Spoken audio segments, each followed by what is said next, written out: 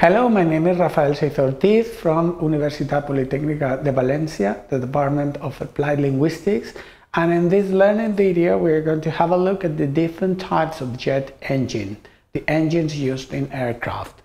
We'll see the types and the differences between the different types, because the important objectives of this video are first to know the most important types and characteristics of jet engines, and also to know the differences between the different types. We will start with the first type, the one called turbojets. In this case, the air taken in from an opening in the front of the main engine is then compressed to between 3 and 12 times its original pressure. Pressure is then increased in a centrifugal or axial compressor. Fuel is then added to the air and burned in a combustion chamber to raise the temperature highly, to raise the temperature of the fluid mixture to about 1,010 and 100 degrees Fahrenheit and 1,300 degrees. Within this range, we have an increase of temperature, high increase as we can see. The result is hot air that is passed through a turbine which drives the compressor. Then we have a very important increases in thrust obtained by employing an afterburner. An afterburner is something that is not present in all jet engines, but it can increase thrust and the power of the engine considerably. The turbojet engine is also called a reaction engine, and here we have one example pictured. The second type is the one called turboprops. This is a jet engine attached to a propeller. The turbine at the back is turned by the hot gases, and this turns a shaft that drives the propeller. Some small airlines and transport aircraft are powered by this type of engine. Compared with a turbojet engine that we have seen, the turboprop has better propulsion efficiency at flight speeds below about 500 miles per hour. And recent turboprop engines are equipped and furnished with propellers that have a smaller diameter but a larger number of blades, thus increasing the efficiency of the engine.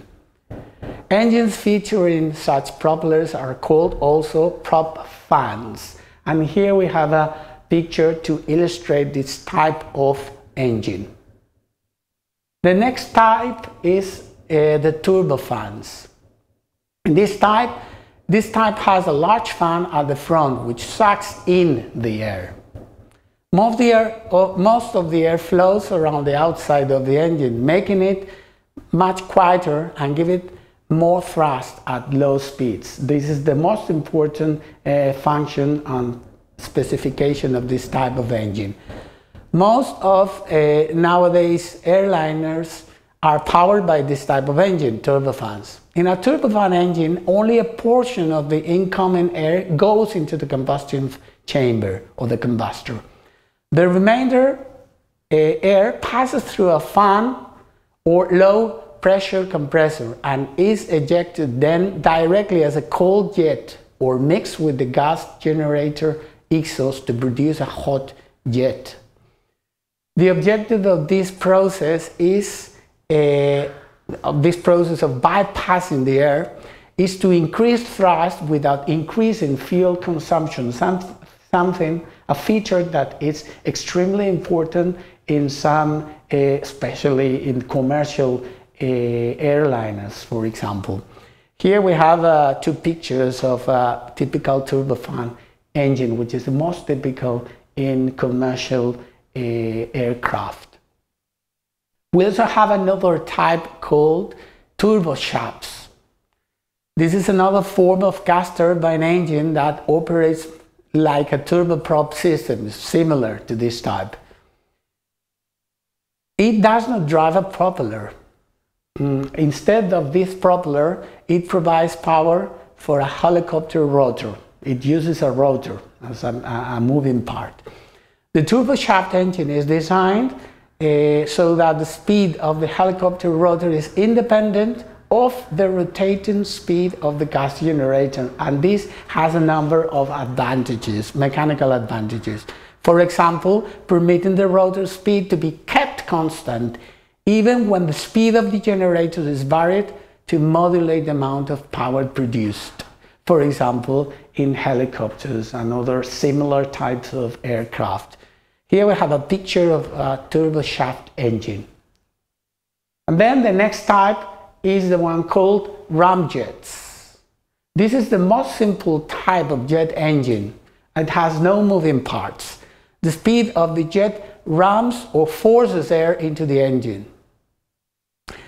It is basically a turbojet in which rotating machinery has been omitted or removed. Its application is restricted by the fact that its compression ratio is dependent wholly on forward speed and not on any other variable.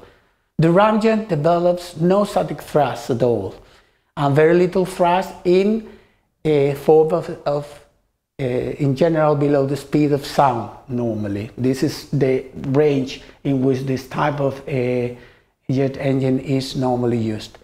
Consequently, a ramjet vehicle requires some assisted form of to take off. For example, another aircraft or another machine to assist operations such as takeoff. It has been used primarily in guided missile systems, also in some in space vehicles. We use this type of simple though a very powerful type of jet engine. Here we have a picture again of this type of engine.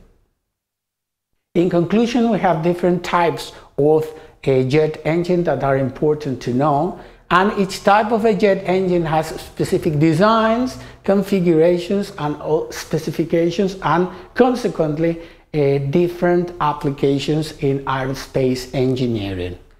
And depending on the type, they are suitable for different applications depending on the context. Thank you very much. I hope you found this information useful.